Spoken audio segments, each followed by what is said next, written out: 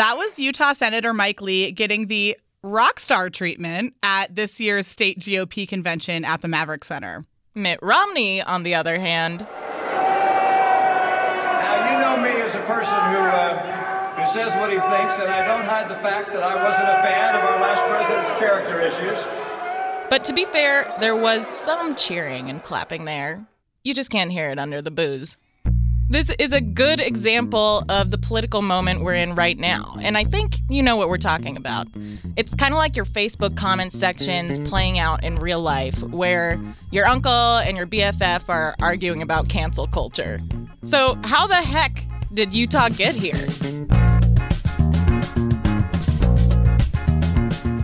I'm Emily Means. And I'm Sonia Hudson. That's the question we're going to try to answer in this episode of State Street, a new podcast from KUER that brings complicated issues back down to earth so that you can actually understand how they affect you. This is politics the Utah way. It's less your Facebook feed and more...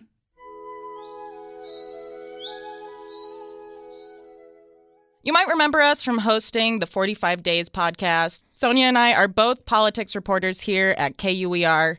State Street is a new and improved version of 45 Days. We'll have more seasons, more storytelling, and a better understanding of Utah politics. How did Utah get to this super tense political environment where there's a huge divide between Republicans and Democrats? Party matters way more than the candidate themselves. And then even within the Republican Party, which totally dominates state government, well, really all levels of government here, there are bitter battles going on within that party. In this episode, we're going to walk you through the last 30 years to look at those big moments that got us here. Let's turn back the clock to 1990. That was before either of us were born, Sonia. So we turned to someone who was alive then and living in Utah. You might know him. This is Radio West. I'm Doug Fabrizio. Today in the program, we are talking about the shape of the election in Utah. Voters. Doug Fabrizio is the host of Radio West on KUER. We had Doug tell us a few stories from Utah politics in the past few decades that might sound a lot like what's going on today. And in 1990, he was just out of college and starting his radio career with KUER.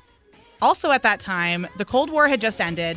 Janet Jackson was topping the charts. Let's go!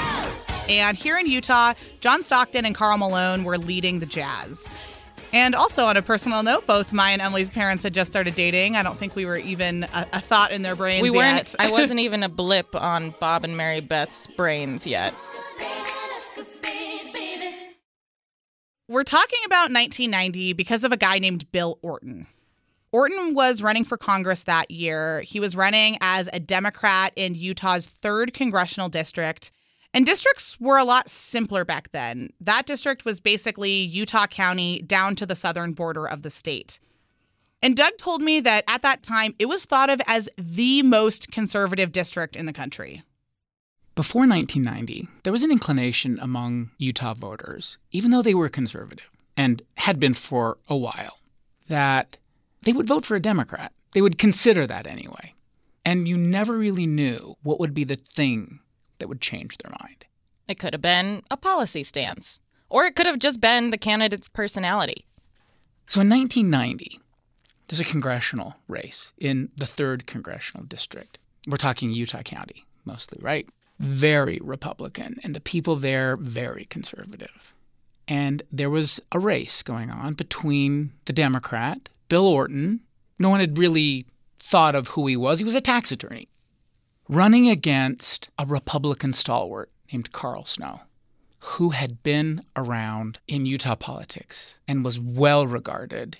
And I think most people figured, of course, he's a shoo-in. Well, he was a shoo-in, but then the Republican Party made a decision really at the 11th hour of the campaign that dramatically changed the way that the race panned out. 2 days before the election, a political ad run by the state Republican Party on behalf of Carl Snow ran in a newspaper in Utah County. It was a picture of Carl Snow, Mormon patriarch, big family, big Mormon family. The caption said, Carl Snow and his family. And on the other side was a picture of Bill Orton, tax attorney, not married yet.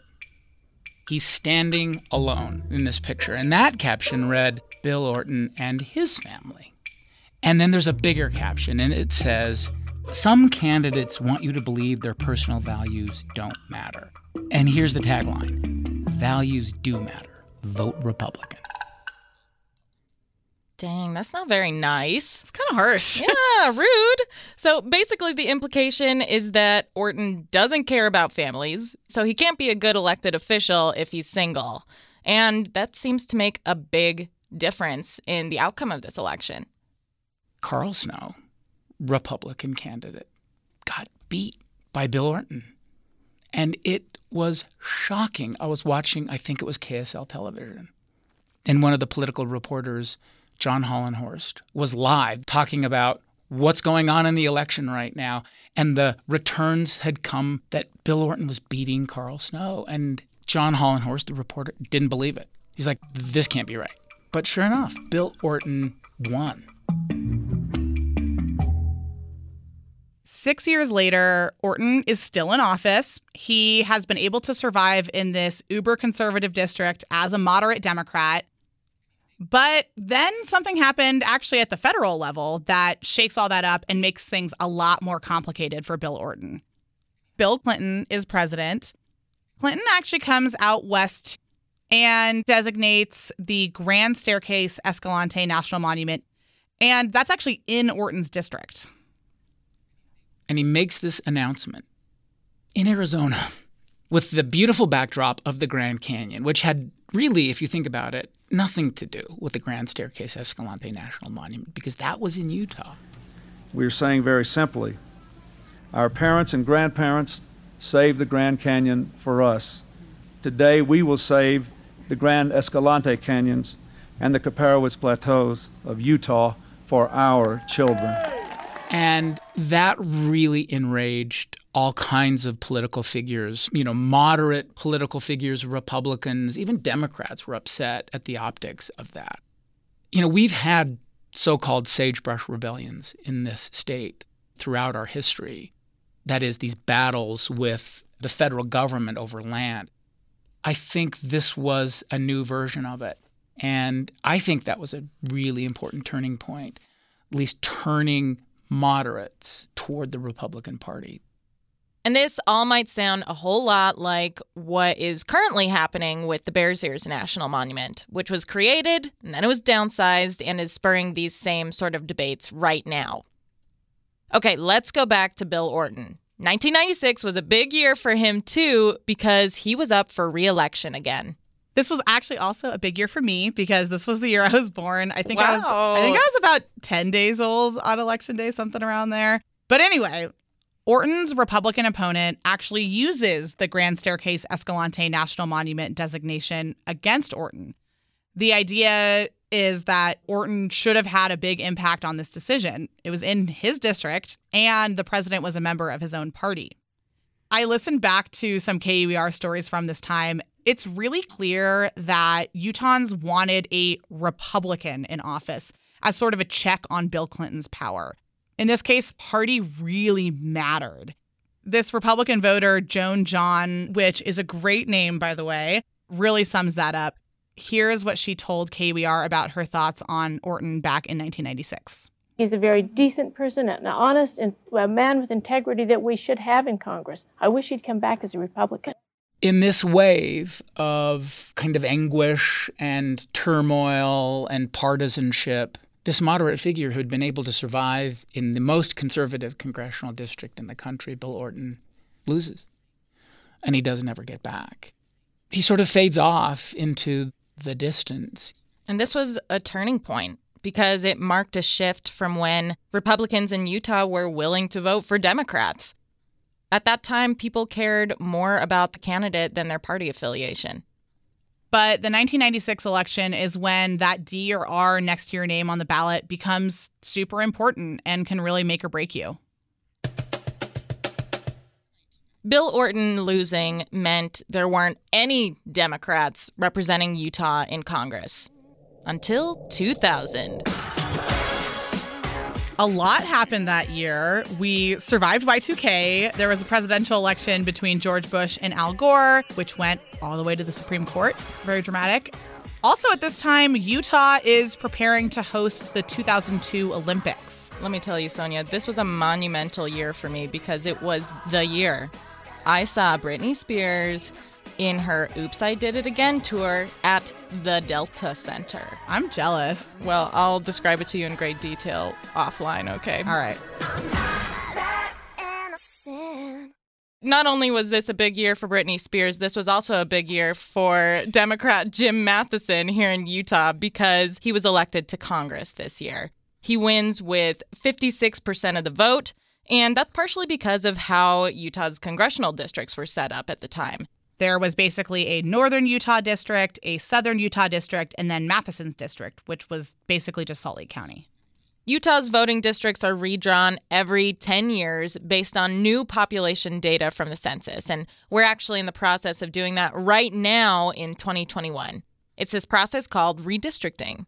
Utah's state legislature, which, Sonia, you'll remember, is controlled by Republicans. What? I had no idea. In case you were wondering, they're responsible for redrawing those voting boundaries. When the legislature redraws the lines in 2001, part of Salt Lake County gets cut out of Matheson's district, and his new district stretches from Salt Lake City all the way down to St. George, which is a much more rural and Republican part of the state. All in all, it's more conservative, and now the map looks a little bit more like a pizza with 3 slices in it. It's not a donut anymore. Nope. We switched food groups. So Republicans managed to redraw the district to make it more difficult for the Democrat, Jim Matheson. And, he manages to stay in office. But each and every race is a struggle. He has to, again, like Orton did, move to the center, if not to the right on certain issues. Then redistricting happens again in 2011, right? Happens every decade. And Utah gets another congressional seat because the population in the state exploded. And Jim Matheson runs in this new district until he bows out in 2014.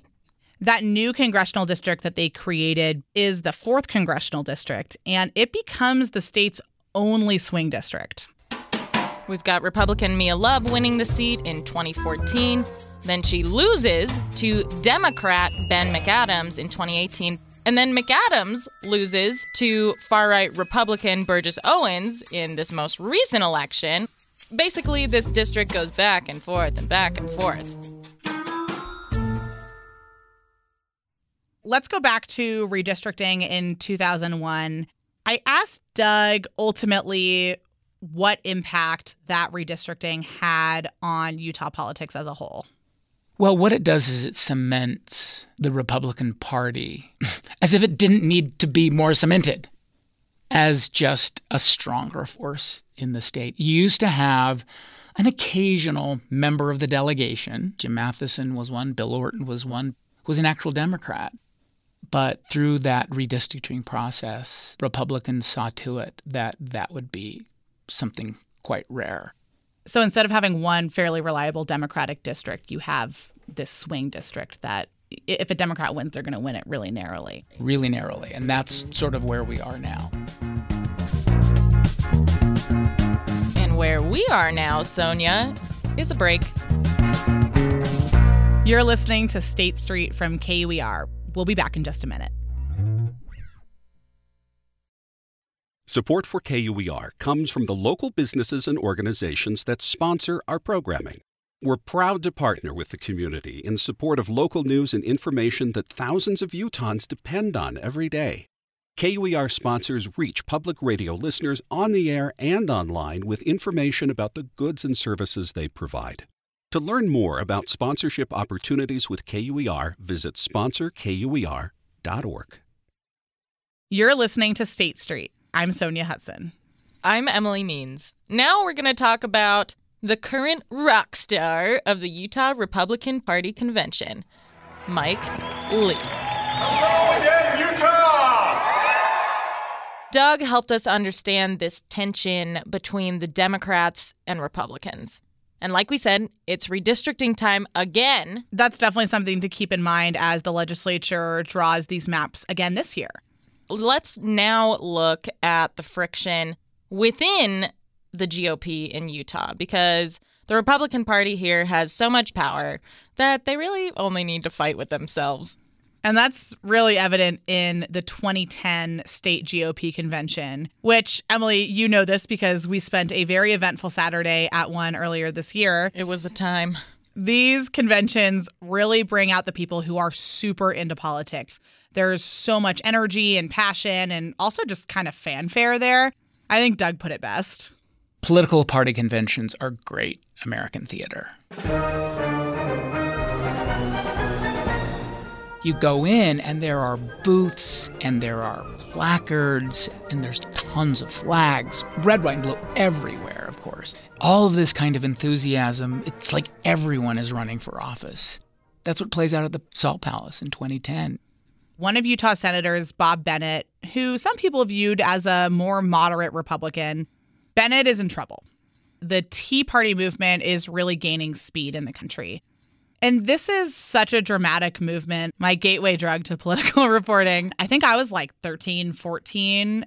Anyway, the Tea Party is very anti-establishment. They are mad about President Barack Obama, government spending, especially the bank bailout during the 2008 recession. When Bob Bennett enters the convention at the Salt Palace in May of 2010, there's 3,500 delegates present, and a lot of them are not at all happy with their senator. They're chanting TARP, TARP, TARP, which of course stands for the bailout that Bob Bennett had voted for. He enraged conservatives for voting for that $700 billion bailout, and they're waving these yellow flags that say, "Don't tread on me." This is clearly the sort of Tea Party movement. So they're not happy. One of the 7 people challenging Bob Bennett, that's 7 people, is Mike Lee. Mike Lee, who was general counsel for Governor Huntsman. He was also a clerk for Samuel Alito. So he has his kind of conservative bona fides. No one really knows who he is at the time, though. He's kind of a political nobody. Bennett very much represents the establishment that the Tea Party hates. So at this 2010 convention, after that first round of voting, the only candidates left are Bennett, Lee, and another candidate, a businessman and party insider named Tim Bridgewater. Second round comes, and the vote. Tim Bridgewater, 37% of the vote. Mike Lee, 36%. The incumbent, Senator Bob Bennett, 3-term senator, 27% of the vote. Barely more than a quarter. He's out. He loses. And people were exultant. This was the first actual success that this anti-establishment wing of the party had had. Bob Bennett's loss is bananas. It's so surprising that it even makes national news. We had a development yesterday that really makes you stand up and take notice. Senator Bennett, Bob Bennett of Utah, was removed from the ballot at a Republican convention dominated by activists in the Tea Party movement. The Republican senator was essentially defeated by the organizing prowess of the Tea Party movement in Utah.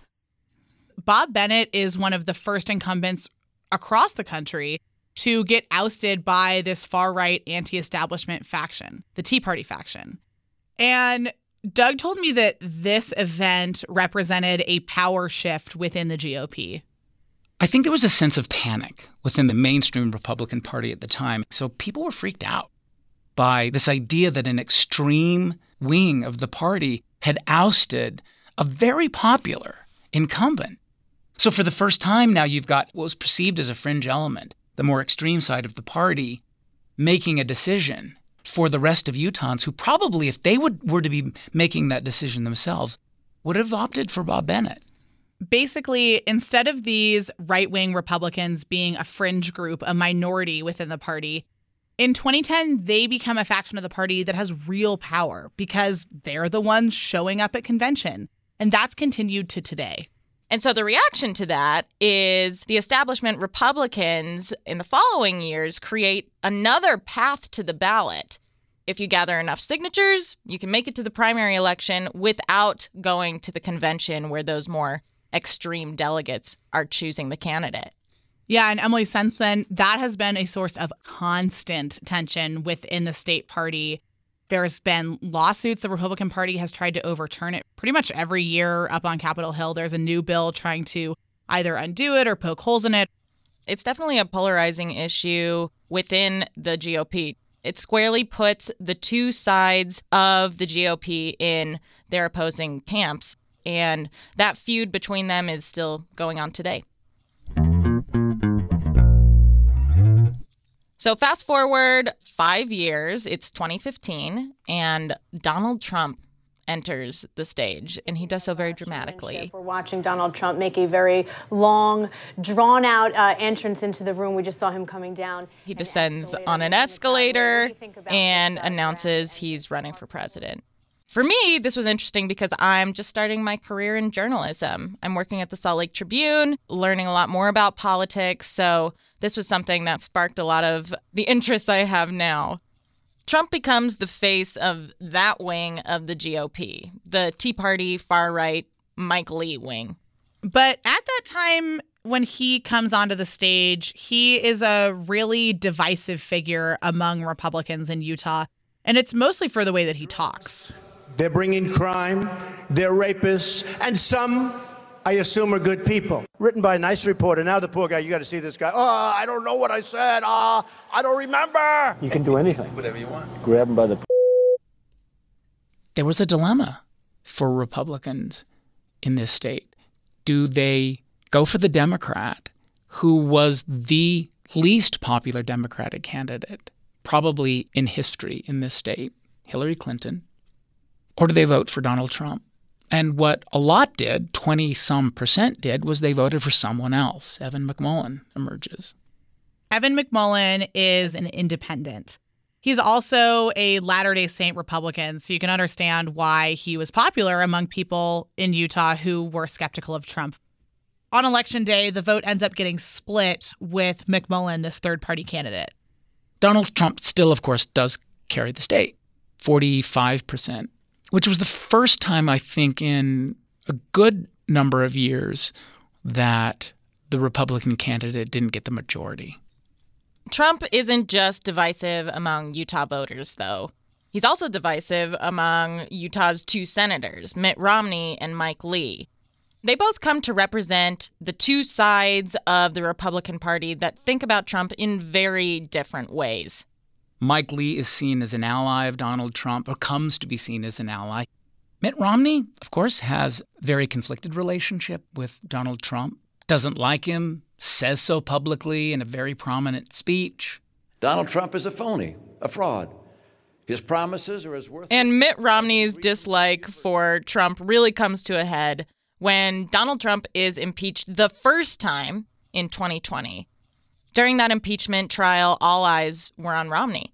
And finally, the day comes when the senators are going to vote, and Romney makes this bombshell announcement that he's going to vote to convict the president. Huge deal. This was a huge deal, and it was historic because it was the first time someone had voted against a president of their own party. So we're all bracing for how he was going to justify it. When Mitt Romney steps up to the lectern in the chamber of the Senate, everyone in the country who was interested in this was paying absolute attention. So I think what was interesting about his speech, I was really struck by this. Romney had been, really throughout his political career anyway, reluctant to lean into his faith. But in that speech, Romney really leaned into and, in fact, justified his decision based on the fact that he's a religious man.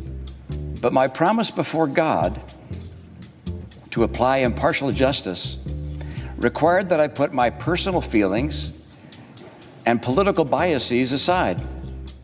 On the other hand, Mike Lee joins all the other Republicans and votes against convicting Trump.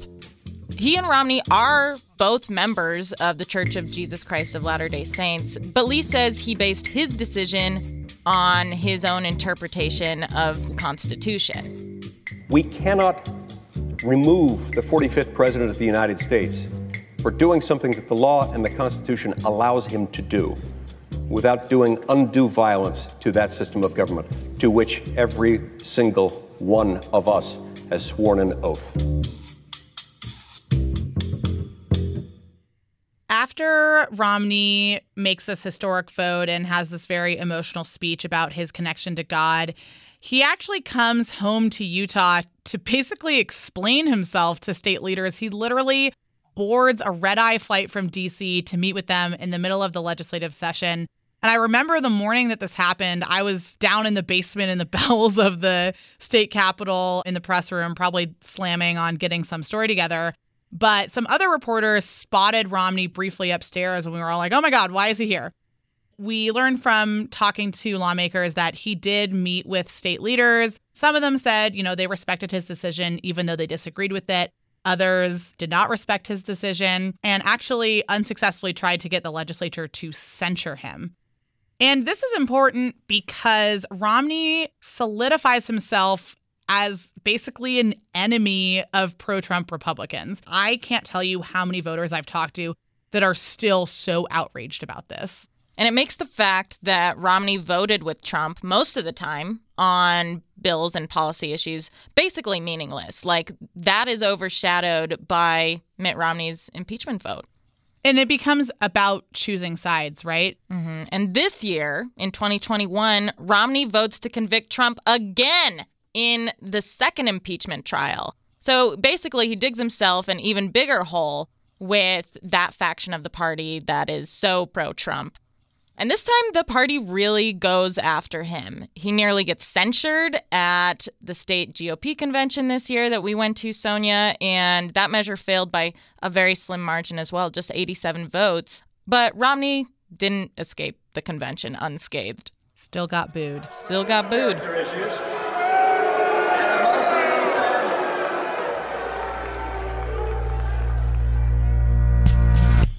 Now, those boos may seem unprecedented, but there's actually been this tension for years.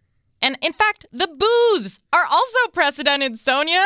Former Governor Mike Leavitt was booed at the 2000 GOP convention. And get this, Leavitt literally blew kisses at the crowd as he's being booed. That's a move. It really is. It really is. So all in all, the last 30 years, Doug says things haven't really changed. Every year we do, with Radio West, a show that analyzes the election. And every year I seem to write the same thing, which is nothing really changed. I mean, you still have supermajorities in the House and the Senate. That's not changing. You still have members of the congressional delegation that are now solidly Republican. That will change a bit, maybe here and there. Republicans are going to redraw the boundaries now. So yeah, I've been surprised occasionally, but the thing that I've noticed is things haven't changed that much in Utah over the years. The current moment we're in might seem like it's the craziest it's ever been. But the divide between Mitt Romney and Mike Lee and those parts of the Republican Party they represent is actually something that's been stewing for decades. So, Sonia, we asked, how the heck did we get here? I guess you could say we've always been here. Thanks to Doug Fabrizio for joining us today and walking us through these last 30 years. To hear more of Doug's work, you can go to radiowest.org. And there's a lot more ahead this season. We're going to be exploring what makes Utah politics, and how that impacts you. Next time, we're going to be digging into the ever-popular phrase, "that's the Utah way." That's that idea that Utah politics is nice, it's civil, and people work together collaboratively. That does it for this episode of State Street. I'm Emily Means. And I'm Sonia Hudson. The show is edited by Caroline Ballard and produced by Roddy Nickpour. Chelsea Naughton is the podcast's executive producer, and Palak Jaiswal is our digital producer. Our news director is Elaine Clark. State Street is a production of KUER. We also send out a newsletter every week with fun bonus content and plenty of musing about Utah politics. You can sign up for that newsletter at kuer.org/State Street. I was in second grade. I went with my best friend, Haley Barnett, and our moms took us to this Britney Spears concert where we were obviously too young to actually, we're too young for Britney Spears. From KUER.